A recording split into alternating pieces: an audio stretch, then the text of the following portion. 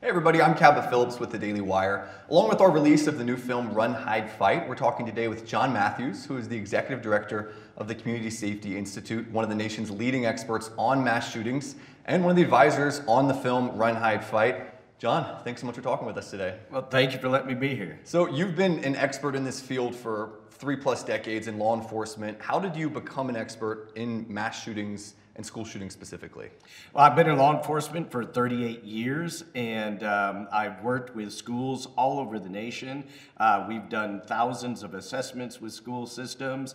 I've developed one of the very first national school safety programs for the Department of Justice back in the early 1990s. One of the subsections of school safety, unfortunately, is mass shootings. As we work with schools to harden the targets, to prepare to be proactive in school safety, we started looking at mass shootings. And everybody, the standard things when you look at a mass shooting is, oh, the bad guy. What made him do it? What makes him tick? Well, in law enforcement, when you're responding to a shooting, you're not thinking about what made that bad guy do it. You're thinking about stopping the shooting and saving lives. In law enforcement, that's one of the greatest pleasures, I guess, that I've had in my career is if you can save somebody's life. I mean, it's just a great feeling and you help somebody out. So we decided to look at mass shootings from a little bit different standpoint. What did these victims do in this situation, in the spur of the moment, right, that allowed them to survive? So the school work that I've done around the country kind of led into the mass shooting work that we've done, and we've trained law enforcement and educators all over the nation. So you served as technical advisor and associate producer on the film Run, Hide, Fight. Obviously a very sensitive subject to have an entire movie on. What was your take on how the movie portrayed school shootings, and do you feel like they did so accurately? Well, when they first called me and said, hey, would you like to be an advisor on this film? I said, no. I don't want to do it. I've worked with schools all over the country. I've been involved in mass shootings, and I thought the topic was just, really sensitive, and I wasn't sure I wanted to be involved.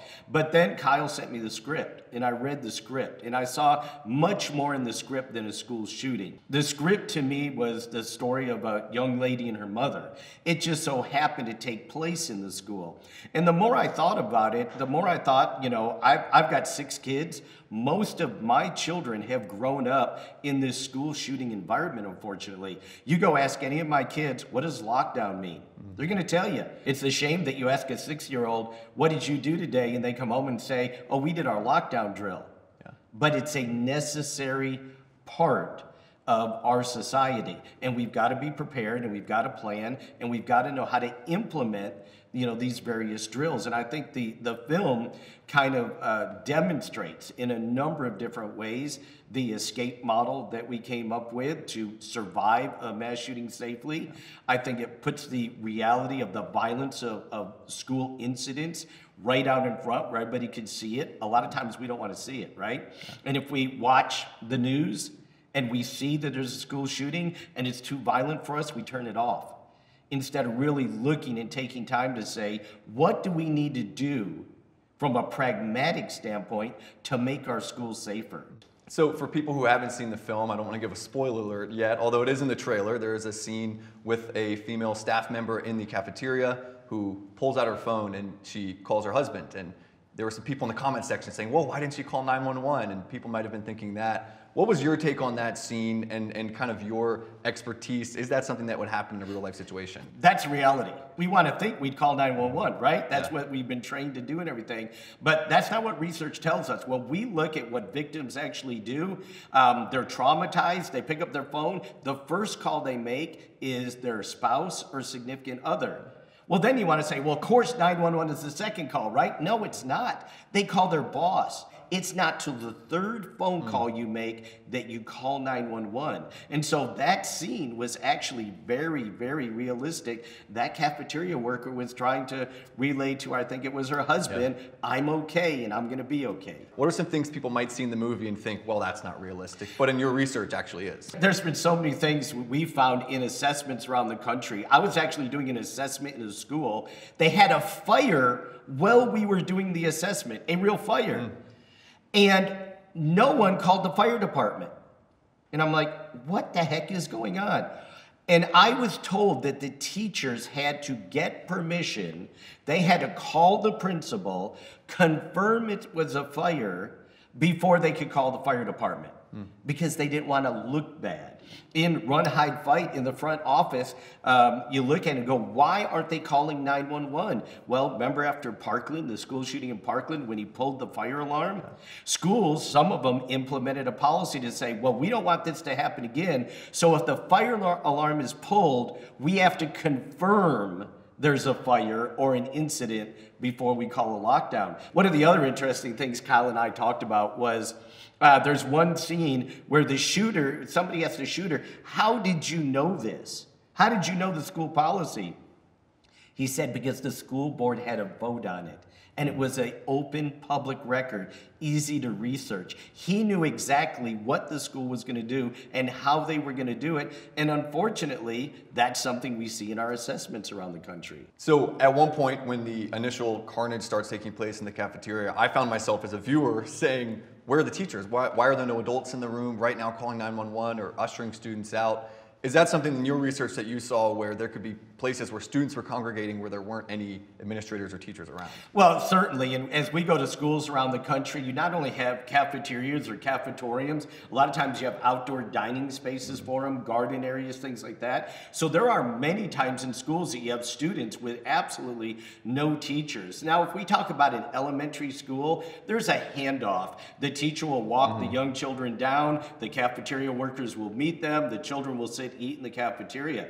When we're talking about junior high or high school, those teachers, God love them, they want their break, they want to get to their break. The students go down to the cafeteria, the teachers go to the teacher's lounge. And so there's many times we're in a cafeteria doing an assessment and there are no adults present. So unfortunately, that is something that's very realistic, happens in our schools every day, but when you're watching the movie, you may scratch your head and go, oh, that's not how it would happen. So the timing of this film might be interesting for some people. They say, well, schools haven't been meeting in a lot of areas. We have seen a decrease, it seems, in the media coverage of school shootings. What do you make of the timing here as we start to open up schools moving forward? And it's not really on the national conscience as much when it comes to school shootings. So it hasn't been a normal learning year at all. And one of the things that I'm concerned with, because we've been in this really kind of unusual place with education in the school system, is a lot of our planning, our preparation may have fallen off the map. Schools may not have been as likely to do lockdown drills. They may not have kept up with their shelter in place. And so I think we're going to have a learning curve as we start introducing students back into the school on a regular basis. We've got to really focus on the school safety side of it. We've seen this cycle over the last couple of decades. We have an incident like Parkland happen. Everybody is on board with school safety and crisis response planning and being proactive. And then over time, other factors come into play and it kind of falls off until the next big school shooting. And so one of my fears is in this kind of post-COVID environment, or as we try to get back to normal, we've got to focus on our planning, our practice, our response, so that we don't get into this cycle of school shootings again. When it comes to the mental health aspect of school shootings, that's something we often hear in correlation to the reasoning for these things. We've seen increases recently in suicide rates for young people, skyrocketing rates of depression and other mental health related issues. What kind of role do you think that could have long-term with regards to increased incidents like this? Yeah, I think long-term, the mental health issue is something we've really got to look at when we talk about school shootings. It's always been an issue, and usually the issue is we identify these students that have certain needs, but because of limitations, legal limitations, those needs aren't addressed. And we're not able to bring together law enforcement, social services, mental health, all of the providers that we need to treat these individuals before they feel that they're in a place and the only way that anybody is going to pay attention to them or hear them is to commit an act of violence. In a post-COVID environment, I think it's even more important because, as you said, we're seeing rates of suicide go up. We're seeing rates of depression. And if you've already got some mental health issues and you're predisposed to some of these certain conditions, and you're forced back into a school environment that now is maybe more structured than you've been used to in the last year and a half. I'm just afraid that the nexus of the mental health issues, the new school environment, the structure, and everything that we see going on in society may lead to a surge again in school violence. So you talked earlier about how it's important to not just study the shooter, how it's often people getting focused on the shooter and the mindset and the psyche there in the background. You want to focus on the victims as well. One of the characters, Zoe, the main character played by Isabel May, she is the survivor. She's the main character. What are some things that you saw in the film in her that other people in real life situations could take from? Maybe not going to the lengths that she did, but other things that they could take from to help them survive situations like this. And certainly we're not encouraging anyone to be proactive. You know, the first element of the escape model is to exit. And several times Zoe has a chance to exit and she doesn't. But this is a movie, right? And the movie is about the character. So not only did she experience a horrific event that has kind of hardened her and wants to make her fight, but she has that motivation from her mother throughout the movie to keep going. And that's what we see in real life. It's that survivor mentality that I've got to keep going. I can be injured, I can be in pain, I can really, really be in distress, and anybody else would give up, but I'm not gonna give up. Your mindset has to be, I'm going home tonight. So one of the parts of the film that was kind of the climactic moment that for me personally gave me chills was seeing Zoe talking to the shooter saying, they're not gonna remember you in the situation, they're gonna remember me. At the Daily Wire, from an editorial standpoint, we don't publish the name of mass shooters. We don't wanna give them any more attention. From a law enforcement perspective, is that an effective way to at least take away some of the motivation for shooters? And what is your stance on kind of how we view the shooters versus the victims? So there's a precipitating factor that occurs, and that triggers the offender to start this planning process. The precipitating event might be a teacher that gives a bad grade, a principal that disciplines somebody, and it's just the totality of years and years of what the offender feels that they've been abused or they've been victimized. One of the other dynamics of the shooter is their need for power and control. Many of them feel that they've lost that. Ones that have been bullied, right? And it's a retaliatory strike against the school or certain individuals. But what we see Zoe do in that scene is take power from the offender. Remember I said the offenders want power, they want control? What did Zoe do in that scene? They're gonna remember me. They're gonna remember me, the good guy, the person that saved lives, that got kids out of the school. They're not gonna remember you. She took that power away from the offender.